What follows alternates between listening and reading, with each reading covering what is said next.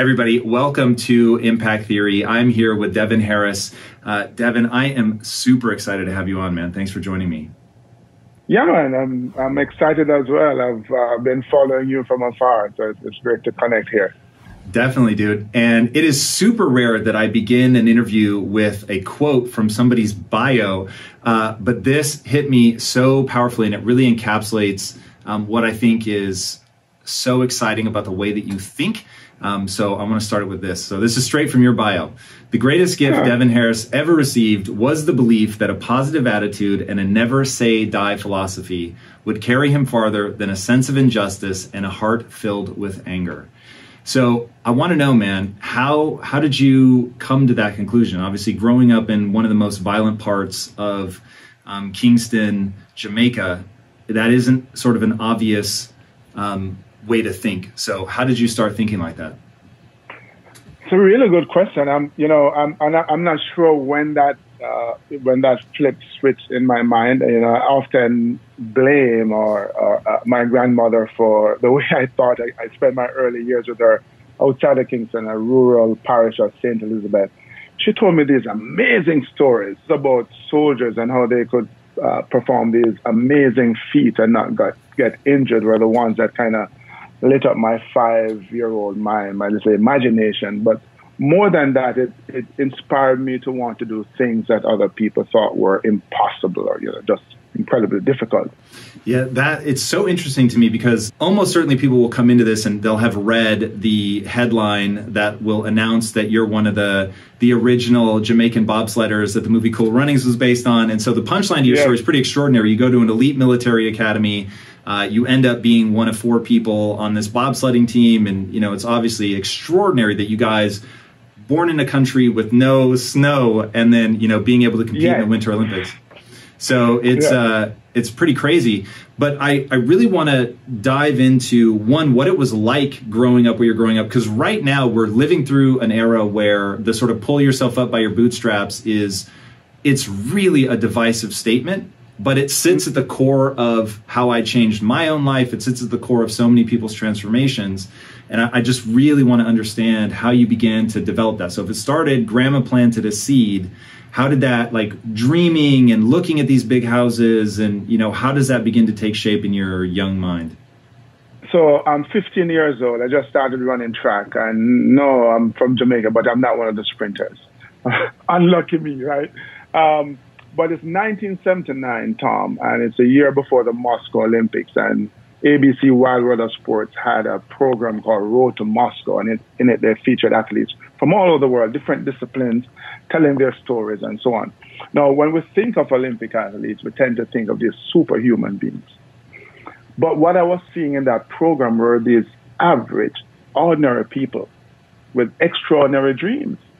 I'm like, crap, basically then, this show is telling me that anyone can become an Olympian within reason if they have these extraordinary dreams and an equally extraordinary desire to go after those dreams. And so by extension, you could literally go accomplish anything in your life if you have these extraordinary dreams and an equally extraordinary desire to achieve them. So that really, as you just said, built on the seed that my grandmother planted. And so I'm living in the middle of the hood, and I'm dreaming about being an army officer and going to Sandhurst and competing in the Olympics. Admittedly, not as a bobsledder. That just kind of happened.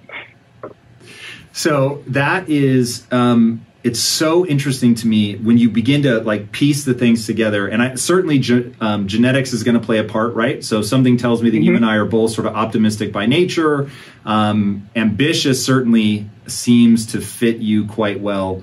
Was your grandmother saying things like you could be a soldier like that, or you could live in a house like that one day? Did you have any adults that were telling you that, or are you one of those people that pulled yourself out of the matrix?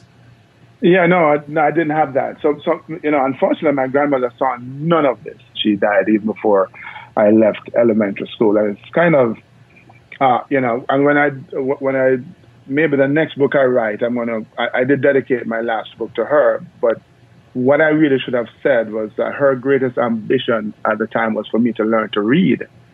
Now, I've written a couple of books, So that was kind of what she wanted. She would tell me these stories. I don't know if she had a plan in mind, but that was the impact that she had on me. So when you think about the inner cities now, so you live in New York, obviously there are areas that are just ravaged. What do you think is ultimately the thing that will help people to change their circumstances? So it's like you can't allow yourself to settle.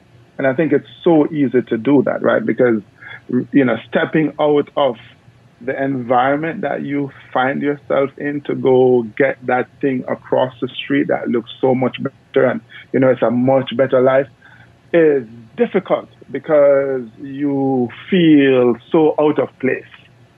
You feel, almost not so worthy. And you have to do, I call it a real job on your mind.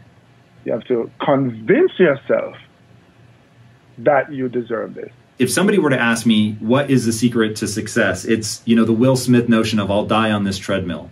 And that to me is one of the most powerful quotes I've ever heard. He's talking about what separated him from other people. And he was like, I get on a treadmill, I know what my goal is, and I'll die before I'll get off this treadmill before I reach my goal. And I just thought, man, any motherfucker that's willing to go that hard on a treadmill, like, that they're going to succeed in life. So when I hear people talk about that, I get drawn in hard. So what does it mean to you to keep on pushing or to have a do or die mentality? Well, in my mind, it's not like I have a choice but to achieve the goal that I set for myself. And so, of course, keep on pushing has a bobsled analogy. And I tell you, my first bobsled run, I crawled in a sled behind a guy who had never driven one before. And people don't believe this because I joke around a lot. I'm scared of speed and height, right? That's bobsledding. And I just remember being terrified. And I remember saying to myself, if I die, I die. But I'm going. There's just no way I'm not going down this track. And you know what? 3 runs in, I was scared to death, but hooked. And so that's kind of the mentality that I approach the things that I really want. It's like, I don't know how I'm going to do it. I just know I'm going to do it. And there's just no way that it's not going to happen. And so I throw myself into it. It's do or die. Now, you come across as super sweet, and I know when people ask you which of the bobsledders was based on you in the movie, you always say the guy who was a dreamer, but he also happened to be the guy that was super aggressive and identified as the sort of mean one. Is there that gear for you? Like, do you have a level of intensity and ferocity that you can switch into, or are you always as sweet as you come across in interviews? Well, definitely when I compete, I am a completely different person. I don't even recognize that guy. In what way? Can you be specific? I'm way more intense than you, brother. Just way more. He was an intense guy. I am. You can multiply that by 10 when I'm on the line. So I speak about bobsledding all the time. Like when people watch American football, they see the aggression because they see a guy going up and hitting another guy. Bobsledders are just as aggressive. It's not as apparent because you're pushing a sled, but there's so much contempt that you have for the sled at the start. You want to push the crap out of it, right? I get, you don't see that level of intensity on my face when I'm working on another goal, but I do get singularly focused, maybe to a fault. I was just going to ask you, do you like that about yourself, or do you actually think it's a problem? I like that about myself, but all of us, we spend time, or we should anyway, kind of looking back on your life. And so this is how I would encapsulate, those early years trying to get out of Olympic Gardens. It's kind of like me being on one end of a rose garden, trying to get to the other end. And all I'm focused on is how I'm going to get to the other end and get into the other end. And I never pause, really, to smell the roses. And so if there's one thing I would change, really, is that ability to kind of take a few seconds to sniff a rose and then move forward. So yeah, so to a fault in that sense, I remember just having these conversations with my friends from high school, and they're talking about all the shit that they were doing. I'm like, really? When? Really? When? And they're like, well, hold on, where were you? I'm like, I was training, I was busy, so I do get that singularly focus. It's interesting. So I take a slightly different take on that. And maybe because I don't have kids, I'm not entirely sure. One of the most contentious posts that I put up in a long time was me saying this is a competition, referring basically to life. Like, if you want to get something extraordinary, you're going to have to fucking work your ass off. And you've got to come at it so hard with so much intensity. And the final phrase in the post was, this is a competition. And people flipped out. And I was like, I don't understand people that fear. Actually, I do understand, because for a long time when I was young, I feared competition because I didn't think I could win. I didn't think I could get good enough to win. And when I didn't think I could get good enough to win, then I was like, oh, yo, competition. It's ugly. It's gnarly. It brings out the worst in people. Then when I realized, whoa, I can actually improve. I can get better. The more energy I put into something, just like anybody else, the more time and energy you put into it, the better that you get. Doesn't mean that, genetic gifts don't play a role. They do for sure.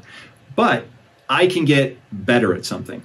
And once I embraced that and realized, man, if you can channel that intensity, if you can love that about yourself, if you can find the joy in just all out pursuit of something, then stopping and smelling the roses. I'm not saying don't. Like, if you're motivated to stop and smell a rose, man, you should stop and smell a rose. But I'm just saying, if in that moment your motivation is, I'm going to tear through these rose bushes, and I'm imagining you getting ripped and cut by all the brambles and the thorns as you're raging through this thing.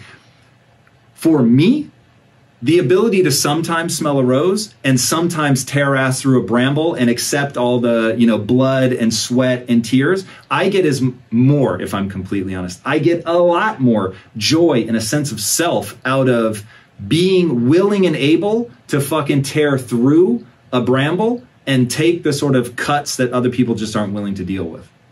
Yeah, and I'm absolutely that way too. But I think that, we have to strive to live a really fulfilled life, a rounded life, and I think it's really important because there's nothing that I'm going to prevent me from reaching that goal. But as I'm looking back, I'm like, whatever that goal is that I'm pursuing, right? There's nothing that's going to prevent me from achieving a goal. But I think, if we can think holistically, I'm not sure how, because maybe I've never done it, how to mesh the two. This is the intellectual side of me saying, hey, it's okay to smell the roses. I haven't figured out how to do it yet. Because have you really not? I mean, when I look at your life, you've done a lot of extraordinary things that are clearly engaging with other people, trying to help other people. All of that to me seems like savoring this human experience. Do you not see those things that way? Oh yeah. Oh, I mean, I guess now there's as the shift, as the focus has shifted from, man, I need to get out of the ghettos to go do something. And now I'm not done, but I'm on the way. And I think the way I think is, hey, help others along the way. Take who you can take, advise who you can advise. You can't necessarily put everybody on your back, but you can.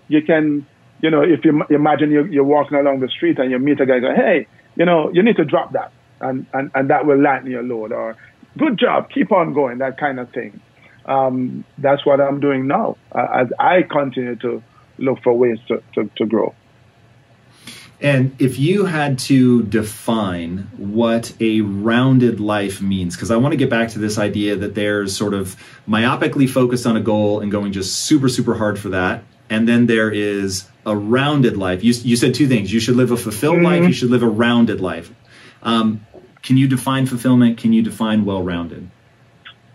Yeah, which, as you know, success is such an individual, such a personal journey. But for me, it would be, yes, to accomplish those things, those trappings that the world see as success.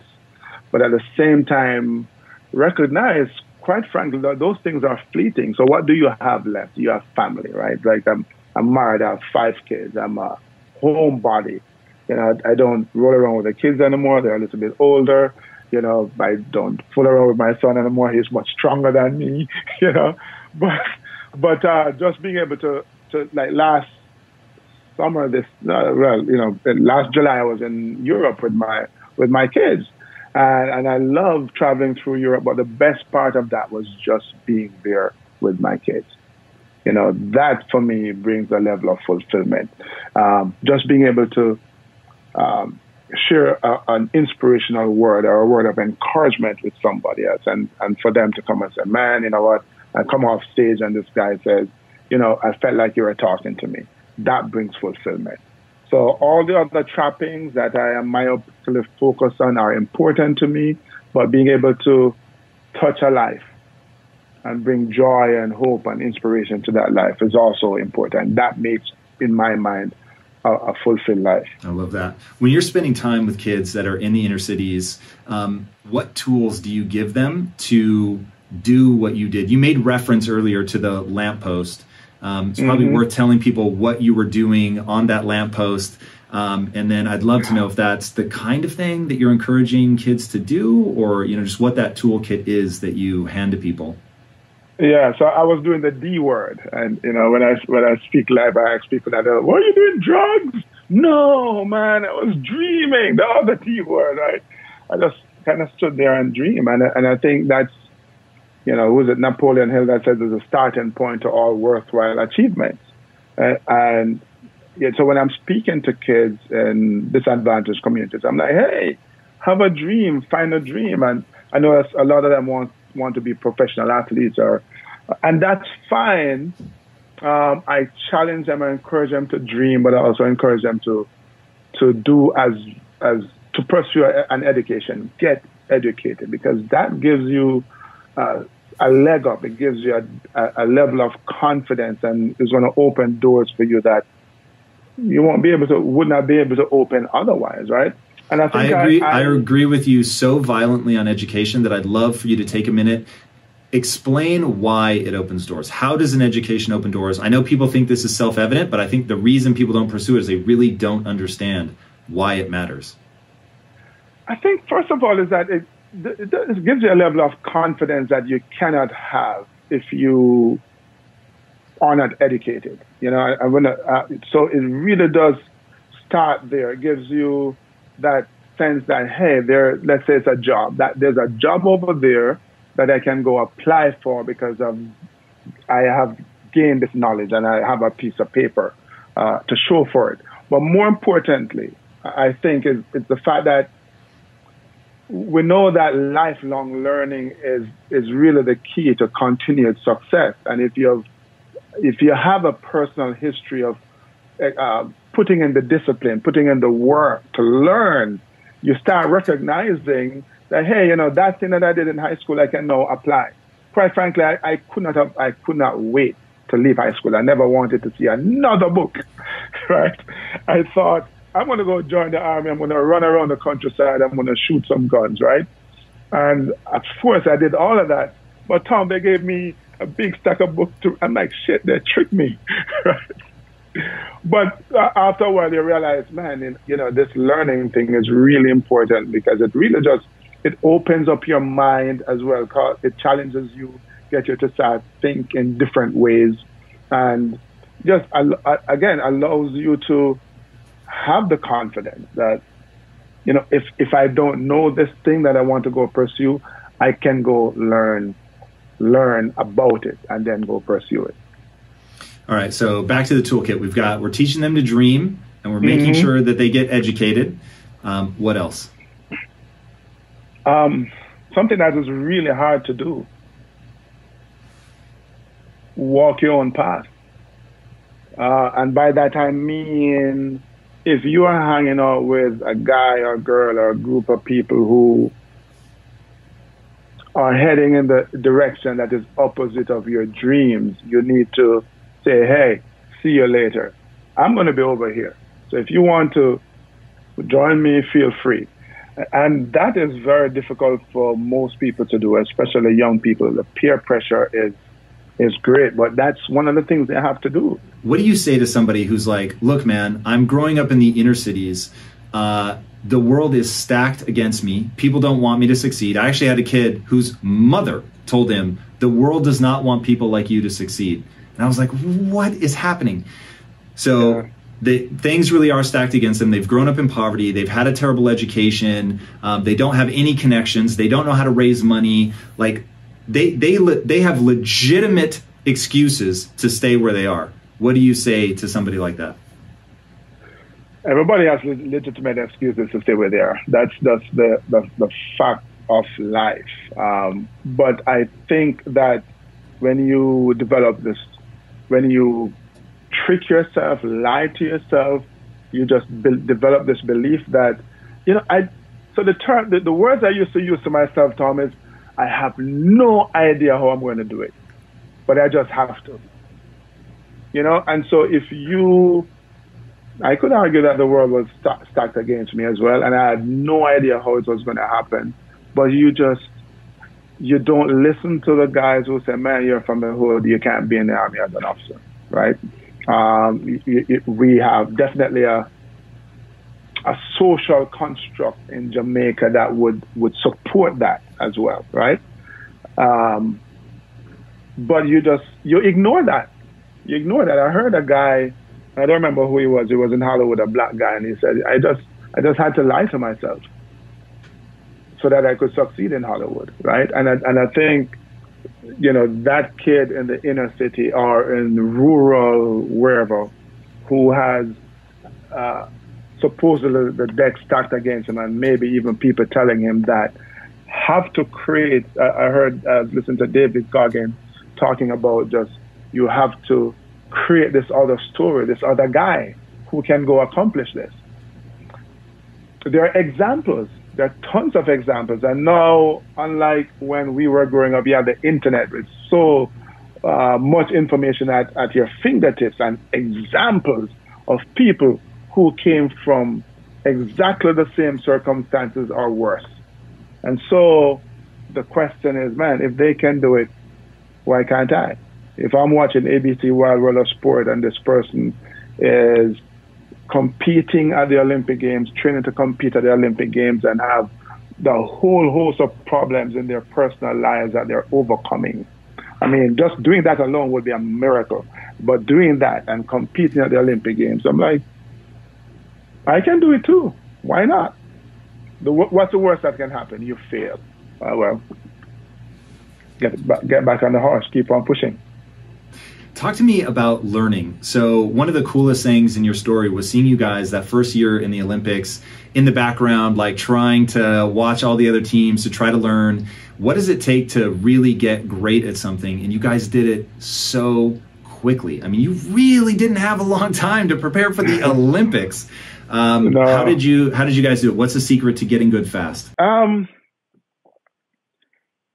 Commitment, man. You have to be committed to just doing what you need to do when you need to do it, even when you don't feel like doing it, My focus was just on learning how to push a bobsled and getting comfortable, working through my fears, because I was really scared of getting down, right? Do you have a trick for working through your fears? Like, if you're afraid of speed and heights, obviously, I love your sort of breakthrough moment of if it kills me, it kills me. But do you have breathing techniques, or is it all just, I have a goal and I'm going to do it no matter what, and I don't allow myself to back down?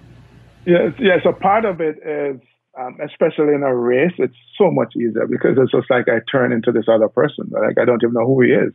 But even so, in my first Olympics, I was a pusher, then I became a driver in the other two. And I'm nervous leading up to the moment when they say the start is clear for Jamaica. It's work time. It's just work time, so you just go. I think whether you're bobsledding or you're trying to sell something to a client, you just have to make yourself do it. You have to make yourself pick up that 100-pound phone and make the phone call. And you might screw it up, but every time you do it, you learn something, you become more comfortable. And you may never be totally comfortable. And that's the thing with fears. You may never be totally comfortable with them, but they become manageable. And in my mind, if that's what you need to do in order to achieve that goal, yeah, so that's what you do. So yeah, we just kind of committed ourselves, watching the very good people and the not so good people, trying to figure out what are they doing that I'm not doing? What can I pick up? What can I apply to myself? And I do that all the time. As a speaker, I watch everybody. I watch a politician, and I watch, John Doe being interviewed on the side of the street where there's bad English, but he may say something. I'm like, I like that. I'm going to use it, but I'm going to say it this way, kind of thing. You study. It's about lifelong learning. And what, in terms of competition, or I guess anything, but what's the power of visualization? Do you use that as a technique? I do. I've been using visualization before I knew what visualization was. I used it in high school.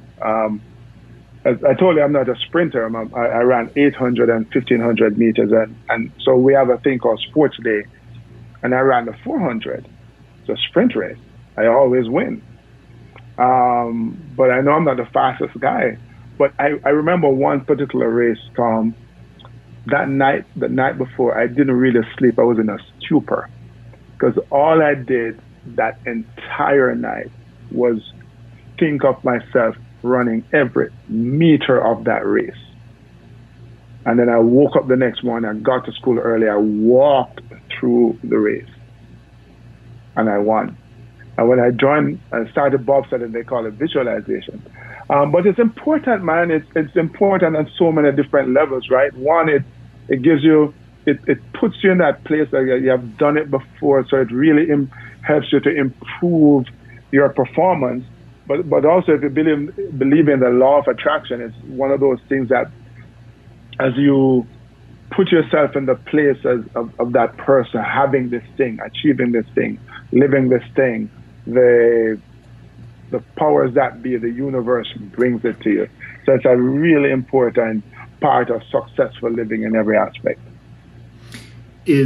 What do you think about the law of attraction? Do you think it's about it aligns you so you take the right actions, or do you think that the universe is actually giving you something because you've asked for it? Well, good question, because a lot of people, when they hear that and hear what I just said, think that you just kind of sit on your sofa and you visualize or you meditate and it comes. Maybe, I don't know. That hasn't happened to me yet. Maybe I should try that. Maybe not. I'm too impatient to sit around waiting. So dude, what it does is that it allows you to take what I call inspired action. Because as you're visualizing and you start feeling the sense that you can be this person, you can become this armyist or this bobsledder, then you just, and you and I know that it takes a tremendous amount of work to achieve any goal that you set for yourself, and that in itself can demotivate you, because it's a ton load of work and pain and suffering, man. But when you have it, I guess, in here and in here, then you just work, and then I think that's how the universe, right, the providence, somebody says, do what you can, but be bold, because providence basically will meet you halfway. I think that's what happened. I love that, man. Are there any, so I use beliefs, most people would probably call them mantras, but I have like 25 beliefs that really govern how I approach my life. Do you have any beliefs or things that you repeat in your head that allow you to keep going when things get hard? Yeah, I'm wearing on my chest right now. That's kind of the thing that I just, I don't know how to give up. And I don't know how to give up. Now, let me clarify that too, or expand on that, because a lot of people think that, when you are working at something and it's difficult, and I say keep on pushing, it means that you just kind of keep going and don't stop, and you keep doing the same things over and over again. And I say all the time that really successful people quit all the time. they quit on the strategy, right? They quit on they change their plans because they realize this plan isn't working. They don't quit on the goal. That's still out there. And so, yeah, the tougher it gets, is honestly, the more my spine stiffens. I'm like, you know what? I have to figure this out. So this is not working. Let's think about another route, another strategy to get there. So yeah, it's and it can be, all of us, we feel frustration at times, and I get frustrated, but I'm like in my head, I don't give myself another option but to succeed. So I keep on pushing. I love that. Are there core values or anything that you made sure you instilled in your kids? Perhaps the more, well, yeah, definitely. Yeah, I try to get them to believe in themselves. I think that's the first thing, because without that self-belief, you can't get anything done. Work hard. I'm a believer in hard work. Treat others kindly. And don't and by the same token, don't let other people take advantage of you. And so it's the world that we live in right now, where if you're a kid at school and you have an issue, you go to the teacher, some guy or girl punches you, and my kids believe that, right? And my wife believes that. I don't believe that. I believe that if he hits you, hits him back harder, and so next time he knows not to hit you. But they're not. My kids aren't buying that one from me, but they're definitely, I impress upon them. Treat people well, and don't allow others to treat you poorly. Dude, I love that. It's obviously super controversial right now, but yeah, to me, if somebody hits me, it is. Look, are there circumstances where it would be a turn the other cheek moment? Yes, of course. But for the most part, if somebody is coming after you, it's time to stand your ground. Disproportionate response, as it has been called, I think is a very powerful way to move through life. It's like, look, I'm more than prepared to leave you alone. Like, I have no interest in this whatsoever. But if you bring the fight to me, you should expect a response, and a very aggressive response. And they'll learn. I mean, it's one of those things that, because and it should be the last course of action. I spoke about when I was a teenager growing up, and we ended up in blows with some of the guys I grew up with. It was really the last course of action, and I ignored them. I took the jeering, I did all of that, but then eventually I go, you know what? Let's have a different conversation. And so sometimes that is necessary, I believe. Controversial, I agree, but sometimes very necessary. It's real life, man. That's the world we live in. Too true, man. Where can people find out more about you, dude? I have so enjoyed my swim in your mind. Thank you, man. It's great hanging out with you. DevonHarris.com. Very easy. I tell people I'm the easiest guy in the world to find. Maybe second easiest to you. But DevonHarris.com is my website. At Keep On Pushing 88. Keep On Pushing 88, the year of the first Olympics. Are my handles on Twitter and Instagram, and of course I'm on LinkedIn as well. So I'm there, man. Come find me. I love it. Guys, all right, you're definitely going to want to dive in. It's absolutely extraordinary. He's got so much powerful advice. And speaking of amazing advice, if you haven't already, be sure to subscribe here. And until next time, my friends, be legendary. Take care. You're expected to jump over the table, and it's gonna happen. So what are you gonna do to best prepare yourself? And that's kind of that motivation of like getting to the contest and throwing the big tricks and seeing your competition in that motivation. And I've always loved that.